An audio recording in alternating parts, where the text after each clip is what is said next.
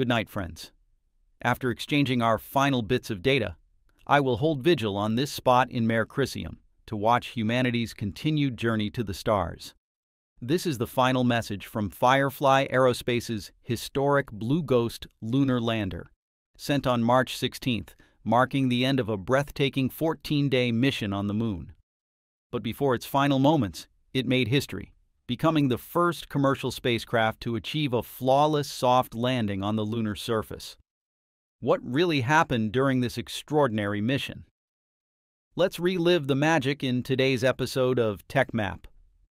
Firefly Aerospace's Blue Ghost lunar lander, carrying a suite of NASA science and technology instruments, touched down near Mons La Trail, a volcanic feature within Mare Crisium, a massive 300-mile-wide basin on the Moon's northeast near side. The vehicle was launched by a SpaceX Falcon 9 rocket on January 15th from Launch Complex 39A at NASA's Kennedy Space Center. From its landing, Blue Ghost delivered an incredible scientific showcase on the lunar surface. Within just 2 days of touchdown, Firefly's downlinked data surged from 27 GB to 57 GB as Blue Ghost continued operating NASA's payloads.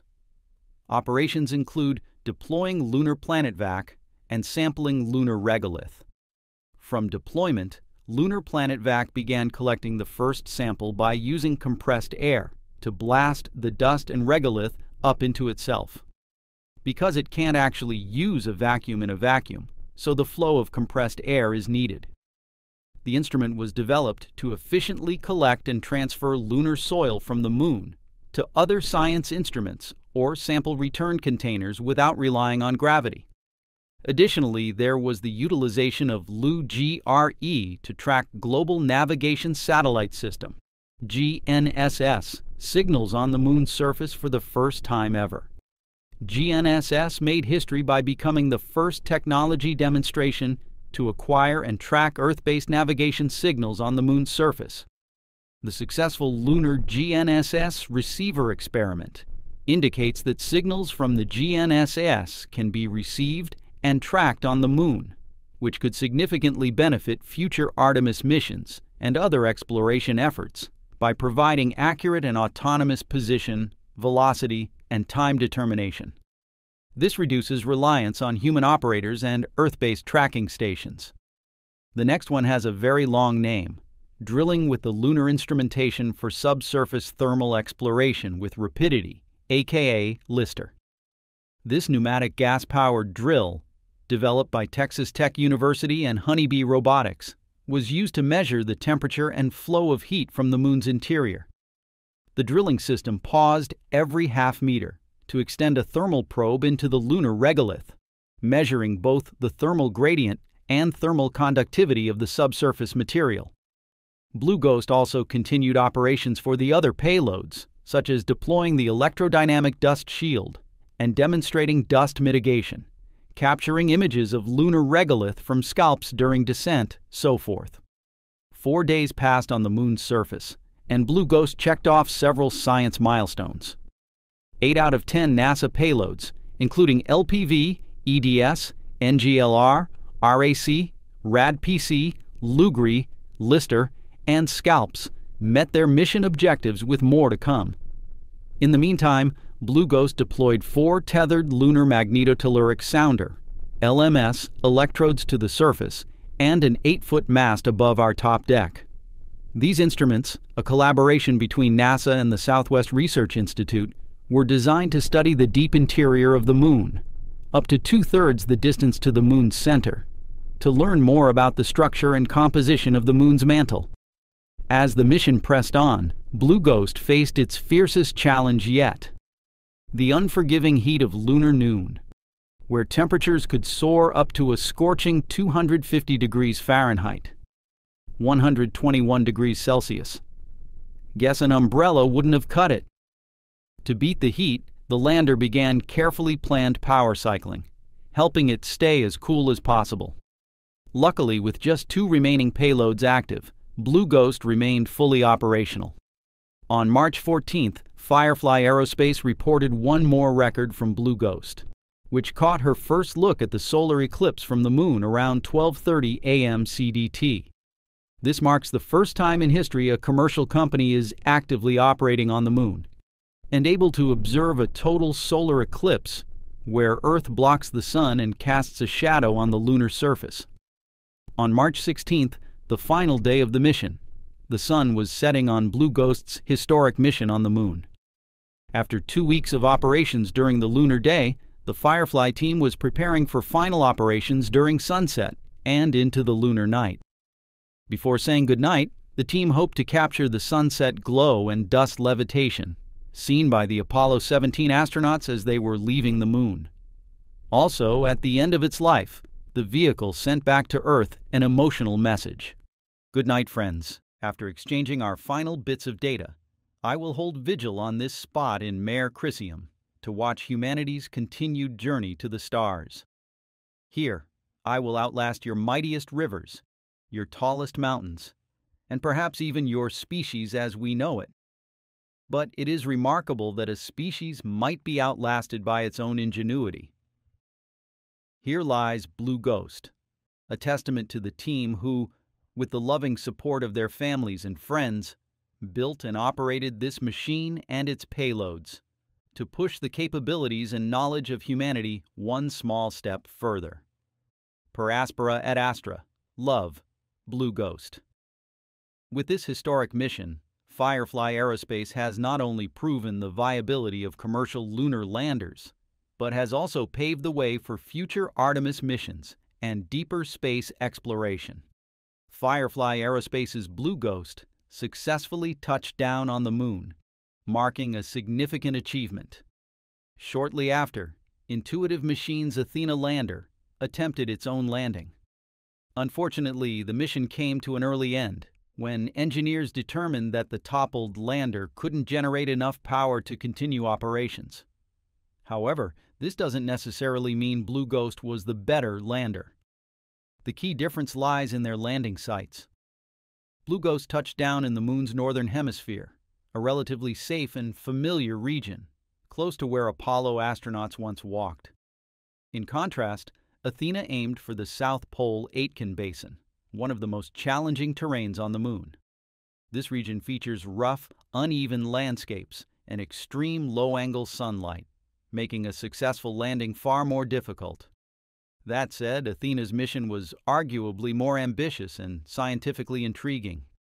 It carried an impressive payload including Prime 1, a drill designed to search for water ice, robotic rovers like MAPP and Yauki, built for surface exploration, a rocket-propelled hopper meant to leap into craters for deeper study, and a lunar cellular network by Nokia, which was successfully deployed, marking a major milestone in off-world communications. Despite its premature end, Athena still contributed valuable data, capturing images of the lunar South Pole and testing critical technologies that will shape future missions. Its challenges, tipping over and struggling with power, underscore the harsh realities of lunar exploration.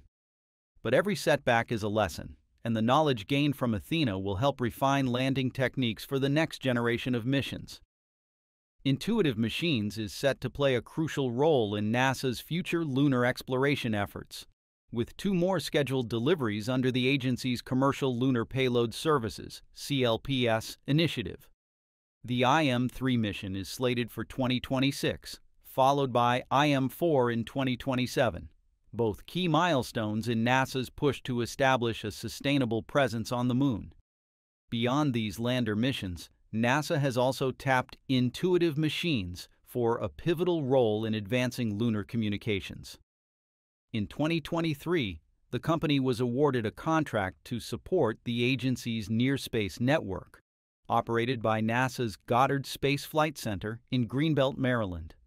This agreement, part of the subcategory 2.2 GEO to Cislunar Relay Services contract, is a firm fixed-price, multiple award, indefinite delivery, indefinite quantity task order, with a staggering potential value of up to $4.82 billion. The contract's base period spans 5 years, from October 1st, 2024 to September 30th, 2029, with an optional 5-year extension that could keep operations running through 2034. Lunar relay systems are set to become a game-changer for NASA's Artemis program, providing the critical communication and navigation infrastructure needed to support long-term lunar exploration. These relays will ensure reliable connectivity for missions targeting the Moon's south pole, an area of immense scientific interest, but one that presents major communication challenges due to its limited line of sight with Earth. Without dedicated relay satellites, landing opportunities in this region would be severely restricted. Beyond basic communications, the Lunar Relay Network will also provide essential position, navigation, and timing (PNT) services, enhancing safety and operational efficiency for both robotic and crewed missions. Under this contract, Intuitive Machines will also help extend these services to commercial and international partners operating in the near-space region, further bolstering the growing lunar economy. The initial task order under this contract will focus on progressively validating these relay capabilities, ensuring seamless integration with key Artemis assets, including the Human Landing Systems, Lunar Terrain Vehicle (LTV), and CLPS flights. As the relay services become fully operational, they will be absorbed into NASA's broader near-space network, complementing and eventually reducing reliance on the agency's deep space network. NASA's vision is clear: to establish a secure, reliable, and cost-effective communication and navigation framework that meets the stringent requirements of its lunar and deep space missions. This latest partnership with Intuitive Machines is a critical step toward that goal, reinforcing NASA's commitment to leveraging commercial innovation for its Moon-to-Mars ambitions. By working hand-in-hand with private industry, NASA is paving the way for a more interconnected and sustainable future in space exploration. In addition, Firefly Aerospace was also awarded by NASA for a third lunar lander mission, this one including a rover, to launch in 2028. Specifically, on December 18, 2024, NASA awarded Firefly a task order through its Commercial Lunar Payload Services program for a mission to the Grutuzen Domes region on the near side of the Moon. The task order is valued at $179.6 million. A key goal of the mission is to help scientists understand the formation of the Grutuzen Domes, a region with rocks that appear to be made from magma rich in silica, similar to granite. On Earth, granite forms from plate tectonics and in the presence of water, both of which are lacking on the Moon, making scientists unsure how the Grutuzen Domes formed. The award is among the largest CLPS task orders to date, behind only the award to Astrobotic for its Griffin lander, originally slated to carry NASA's Viper lunar rover. That award, originally valued at $199.5 million, has since grown to more than $300 million. This was the second of two major CLPS task orders. NASA officials previously indicated they planned to award that year after a long gap to incorporate lessons learned from the first CLPS missions to Fly, Astrobotic's Peregrine, and Intuitive Machines' IM-1. NASA awarded a task order to Intuitive Machines in August for the IM-4 mission that will go to the lunar South Pole region in 2027.